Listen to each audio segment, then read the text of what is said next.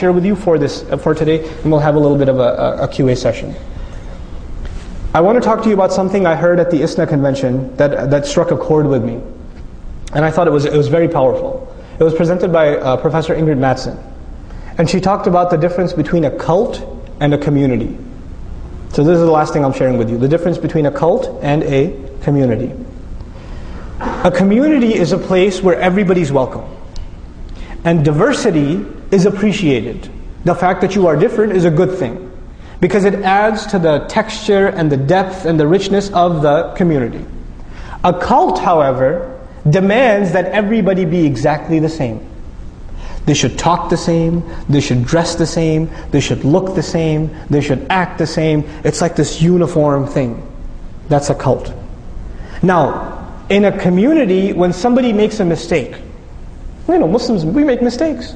Somebody falls into sin. Somebody veers off the path. What a community does is it nurtures them and says, look, we all make mistakes, let me help you. And they can bring you back. And they can support you until you're back on your feet again. In other words, the community travels together, and when somebody trips and falls, there are others who can pick you up and take you along.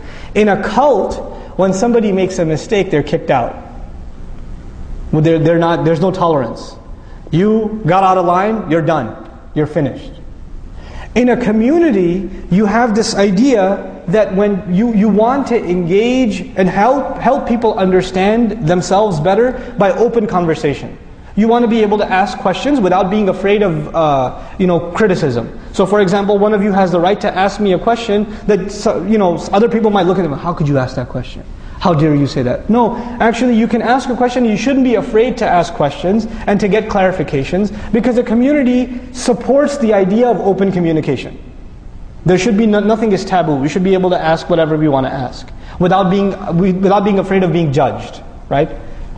In a cult, you're not allowed to ask questions. If you ask certain questions, how dare you? You should be ashamed of yourself. Why don't you become like everybody else, a robot? Right? So this idea of keeping uniformity. And finally, in a community, you have the urge to want to not only understand ourselves, but to understand our neighbors. So we'll go over to the church, we'll go over to the fire station, we'll go over to our neighbors and invite them over to us. And we'll say, tell us about your faith, we'll tell you about ours. وَتَعَاوَنُوا عَلَى الْبِرِّ وَالتَّقْوَى. Cooperate with each other in good things and in taqwa. You can do that. You can even agree to certain things with them.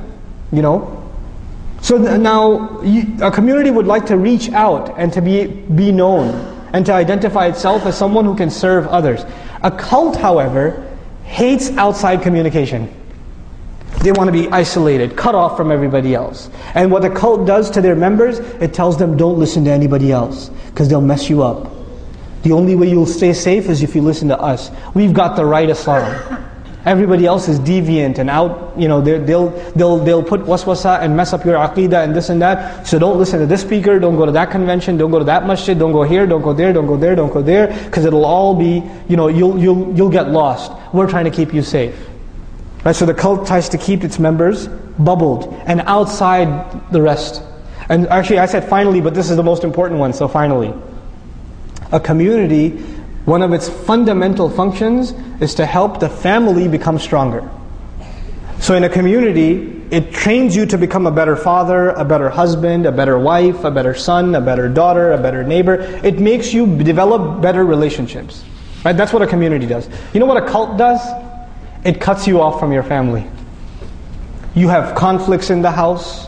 You have disagreements and arguments.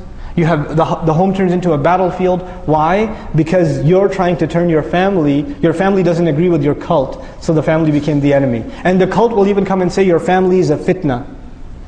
You should, their dunya, we're calling you to deen. So